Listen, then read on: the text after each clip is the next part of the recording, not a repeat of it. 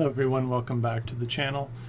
Today I'm going to have a discussion about a hike I tried back in 2020, I believe it was, right near the beginning of the pandemic.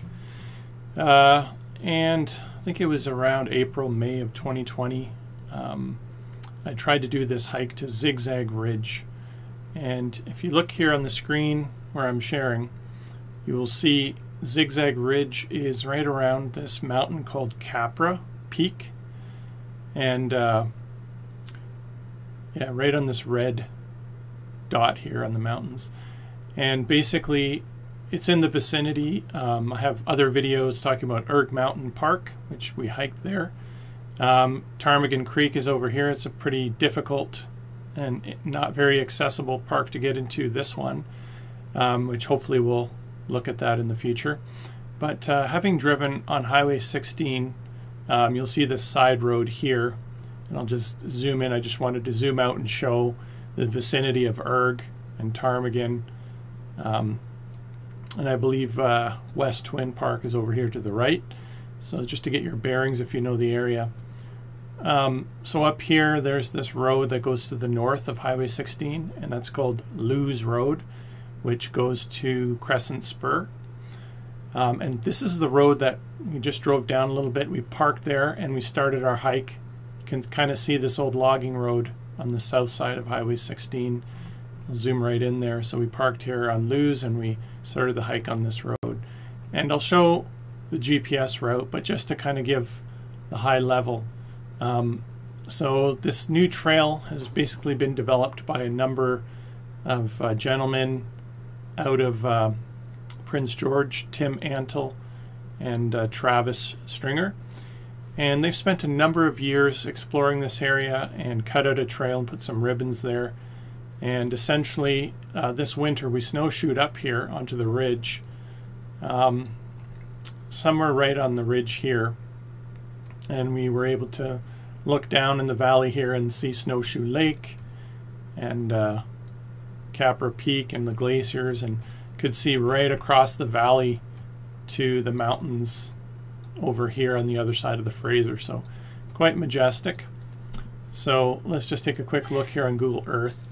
So you'll see here the blue is actually the route we took just at the end of February of 2022, and it was a very long, difficult hike, but very much well worth it. You can see we came up here onto the ridge, able to look down on Snowshoe Lakes. Some of these other tracks are from other people who have explored the area, like I mentioned some of their names. There's more people as well, but I don't remember all of their names. But they've all contributed to basically getting an understanding of the area and finding the optimal route to get up here to the ridge. And let's get into some of the statistics. So I did track the hike, and you can see here the color is like a light green, and of course we parked again on Loos Road and just started right across the highway. You'll see like an old logging road, and I will link my photo album and the GPS file in the description of this video if you would like to follow along and maybe check it out. But you will see first we kind of hiked up to this small lake here, and there's this big giant bowl that you can see from the highway, and the ascent was about 1,335 meters. Max elevation was almost 2,100 meters. Took us 8.5 hours there and back to do the hike in the winter. The moving time was 6.5 hours, so we kind of took breaks for about 2 hours, and at least half an hour was me flying my drone over here around this lake. I could not fly my drone on the ridge. The wind was too fast, and it would have taken my drone and just flew it off the side of the mountain, and I really didn't want to lose my DJI Air 2S. So those are some of the statistics. Let's take a look here. So this is us on Loos Road. So Highway 16 goes left and right, and this is the stop sign looking towards the peak, and this bowl is where that lake was, and just to the left here there's this ridge, and that's where we hiked to. And the road literally, or the trail starts right across the road, and kind of just a tiny bit to the right there is where you'll just see a big wide open old logging road. And here's a zoomed in picture. So we hiked up to this bowl and then kind of up on the side here, and then up onto this flat area, and then to this part of the ridge here. And if I go over a bit more, it's a little video there, but that's not what I wanted, I think. So right where that arrow is, that's where we went. This is Highway 16, and then this road goes to Crescent Spur. And so really, I would say for the first 3 kilometers, it's a pretty mostly flat trail.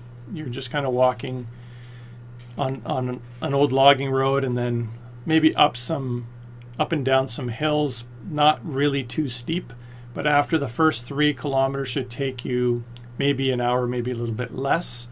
You will get right to the bottom of kind of, if I try to zoom in on one of these pictures, yeah, this hill right here, you'll get right to the bottom of the hill in about 3 kilometers. And that's when all the hard climbing starts. And so it took us, I think we left at, I think it was around 8 in the morning, and we got up here to this bowl, to the lake there, about 12, so it took about 4 hours to get up there. Probably another little bit over an hour and 20 minutes to get up to the ridge, and then coming down was much faster, maybe 3.5 hours to come down, maybe less. And so that was in the winter time, and the hardest part was when we were climbing up here. We had to break trail, which means, you know, the snow was packed, and the higher we went, the more snow there was. But really the challenge was kind of right until we got to the lake here. A little bit coming up the side of the ridge here, it was a little bit deep, but then once we got to this open area, it's all wind blown. It was quite shallow and crusty, and you're just tired at that point, but you're not fighting deep snow, so it's worth going up to the ridge once you get there. It is very windy, and I know other groups have tried to go up there and they got socked in with fog and other weather conditions, so plan your weather appropriately and check your avalanche conditions as well at avalanche.ca. We did all that preparation, and this is a fantastic hike. This hasn't been an official trail, but there is a lot of ribbons leading quite a way up this mountain. I would say probably 3/4 of the trail. And after that, you'll just have to do route finding, but you should prepare to do route finding anyway. And one last item to mention as well for Zig Zag Ridge, you pretty much have a cell connection for the whole hike, because right across the road there's a cell tower, and you're able to have that cell connection. So I wouldn't fully rely on that. Of course, bring all your emergency gear, but this is a really great trail to check out. And once you get to the ridge there, you'll see I'll put some of my GoPro video clips and pictures in at the end of this video so you can see for yourself. But really well worth it. And yeah, I hope if you have any questions, leave comments in the video and I'll see if I can answer them. But really recommended hike. Probably the most, one of the most difficult snowshoes I've ever done. I did also do Mount Robson in the winter just last weekend, and that was a longer hike than this. That was like 30 kilometers, but this was probably harder in the sense that it worked every fiber of my being because we had to rotate through 4 of us to break the trail to pack in that snow. So anyways, hope that helps, and I'll put the video clips here at Zig Zag Ridge, heading somewhere up here. Pretty good conditions out with the boys. See what we can do.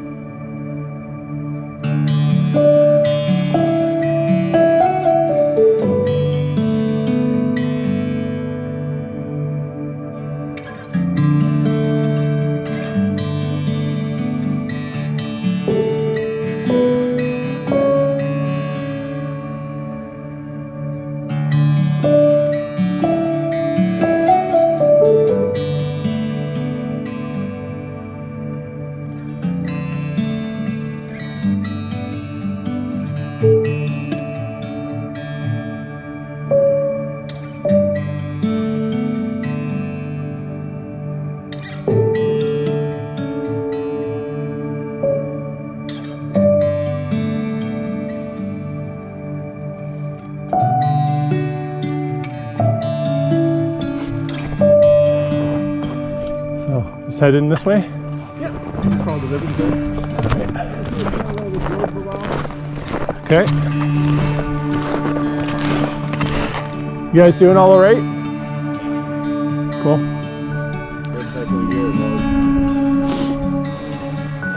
How's the snowshoeing going?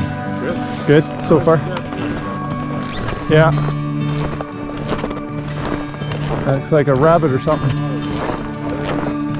Yet.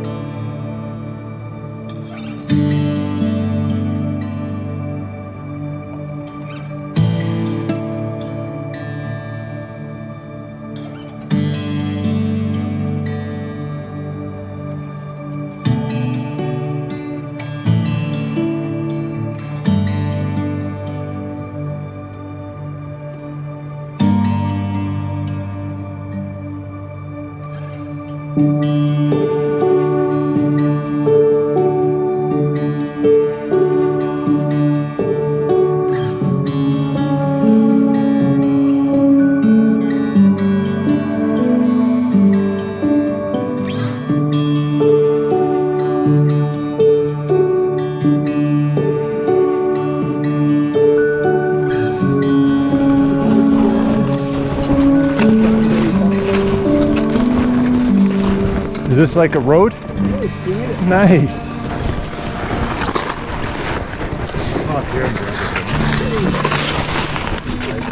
Yeah. Hey guys, I want to grab a drink if you don't mind. Look at this. Look at this. Gorgeous. It's actually not that overgrown. Oh, it is. It's got 2 meters of snow. In the summer.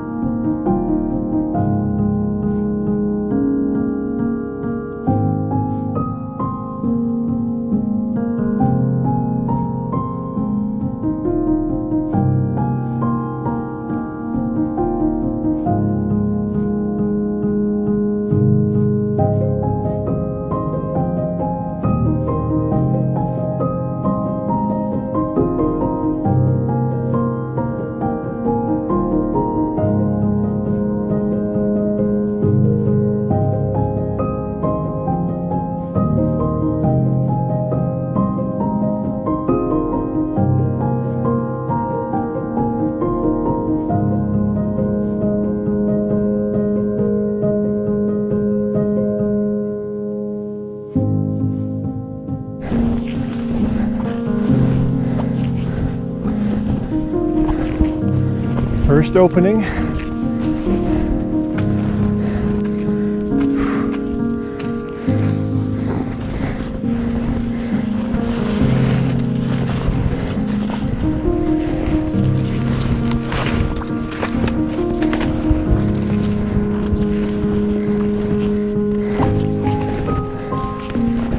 Yeah, we're gonna get a view.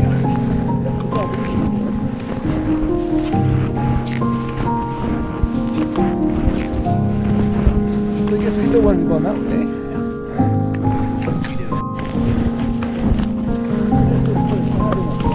Yeah, like right in this area. Yeah, because it's protected from the wind here, kind of. No danger here. And the views, like you can just look across the valley and just so nice. I mean, look at that.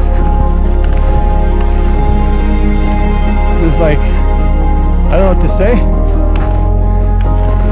It's worth it. I'm sure once we get a little higher, we're going to see it all.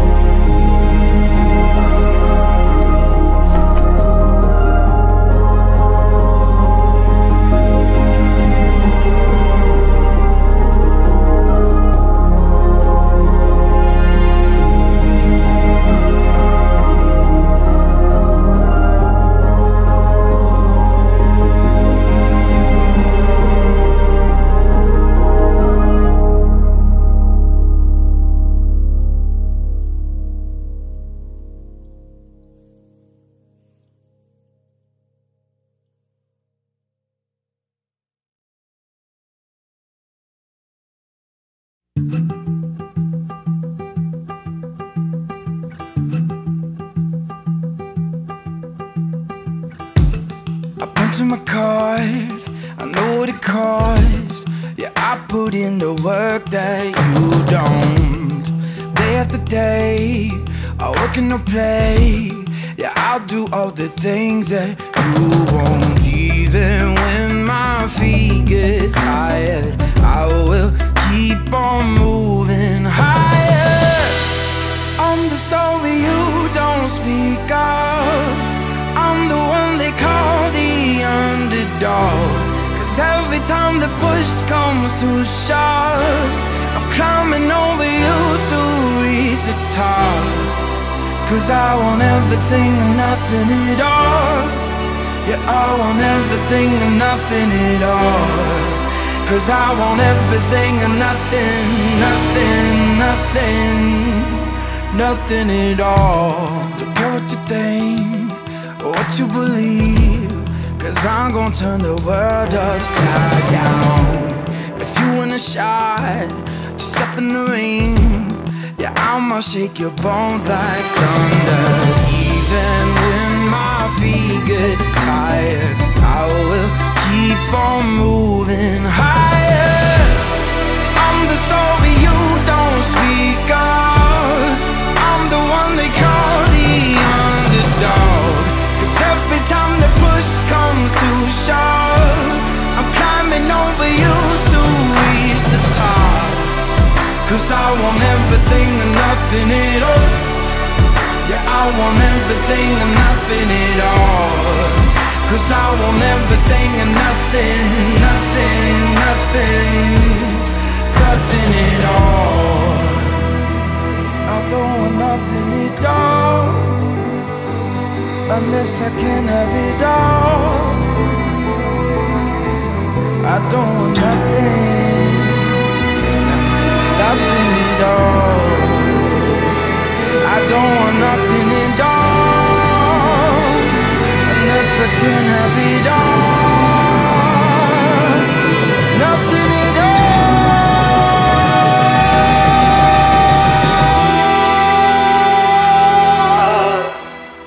I'm not the favorite son, but I'm the one who's been here all along. Cause every time the push comes to shove, I'm climbing over you to reach the top. Cause I want everything and nothing at all. Yeah, I want everything and nothing at all. Cause I want everything and nothing nothing, nothing, nothing, nothing at all. I don't want nothing at all, unless I can have it all. I don't want nothing at all, unless I can have it all. No, I don't want nothing at all, unless I can have it all. I don't want nothing.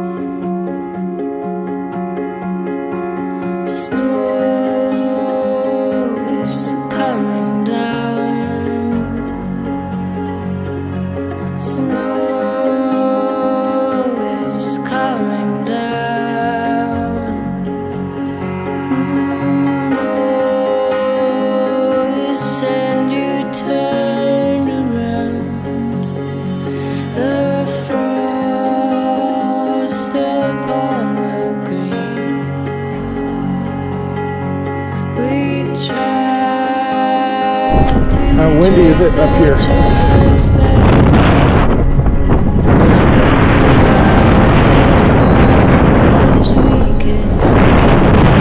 Sorry guys, I can't fly the drone up here. It's just too windy.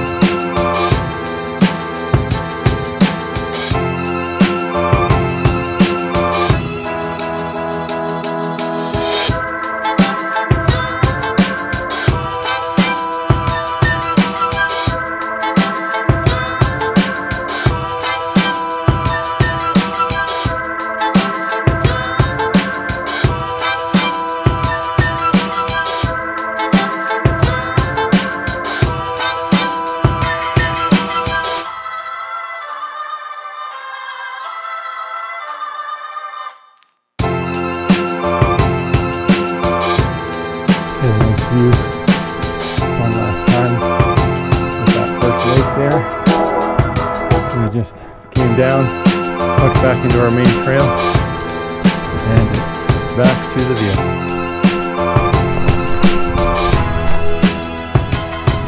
It's practical.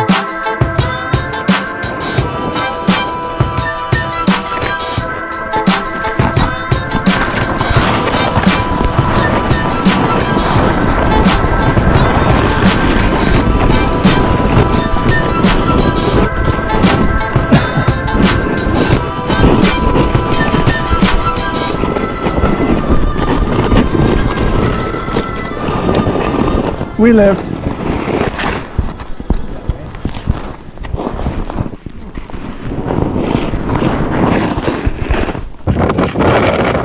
Made it here.